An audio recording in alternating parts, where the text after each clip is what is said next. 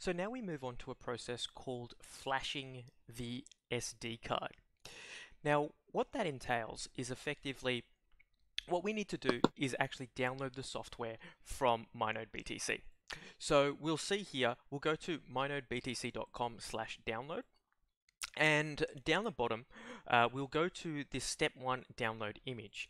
Now we've got the Raspberry Pi 4, so we will download this file.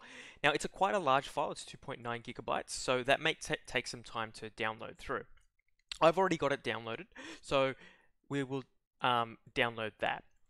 The other thing that we need to download is this software called Balena Etcher. Now this is available in Linux, it's available in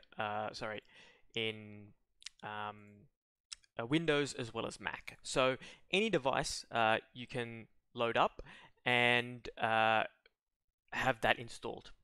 Once you've got that installed, what you want to do is you go to that piece of software that it's there, and it will say select image. So we'll select the image, the Raspberry Pi 4 1.95. That's the one that I downloaded. So I'm going to open that. And then it's going to ask you select target. And this is where you will take your micro SD card and put it into your computer, however method that you have. But you can take your adapter, plug it into the micro SD card slot, and put this into your computer. That way it will recognize the device, hopefully. So I'm just going to plug that in like so.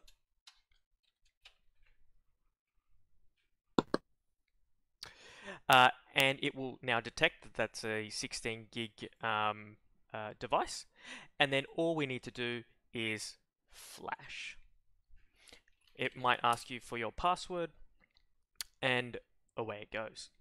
Okay. Now this is going to take a couple of minutes to flash.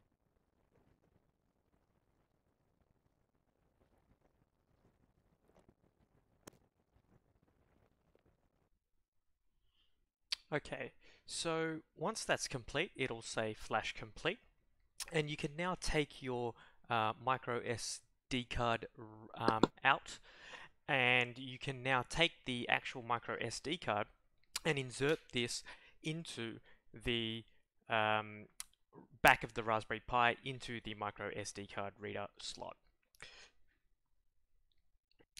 So what have we effectively just done? What we've done is we have written the operating system that myNode has provided us onto the micro SD card. And so this becomes sort of like Windows or Mac OS or Linux. And so on this device is the operating system of myNode. And so that is what is being flashed onto the micro SD card.